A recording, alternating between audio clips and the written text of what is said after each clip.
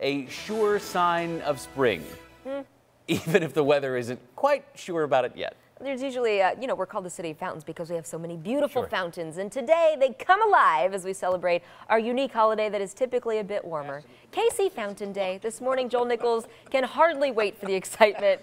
How's it going out there? Where are you? He's bundled, too.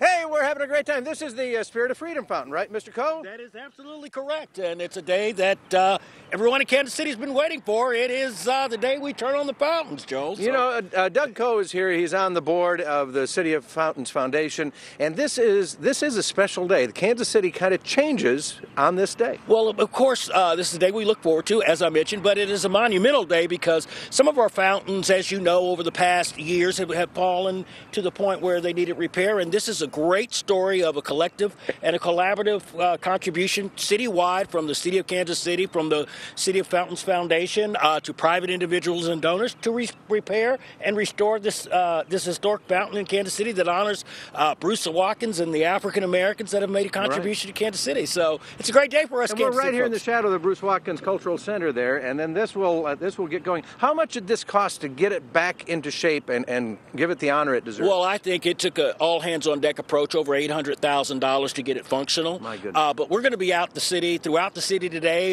The Meyer Circle Fountain will be down in various places, but it's our dedication as Kansas Cityans that we love our fountains, and it celebrates who we are as a city. And are there a couple hundred fountains I read somewhere? Oh, I think we have, when you grow up, you know that we have the second most fountains in the world to Rome. Right.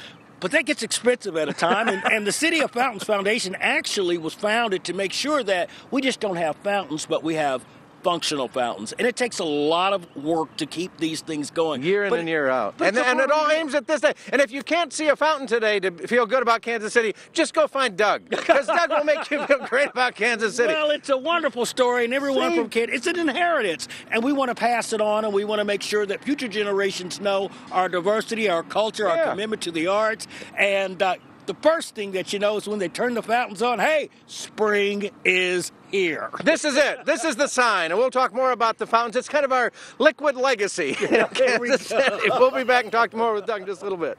Bubbling over with excitement. Thanks, Joel.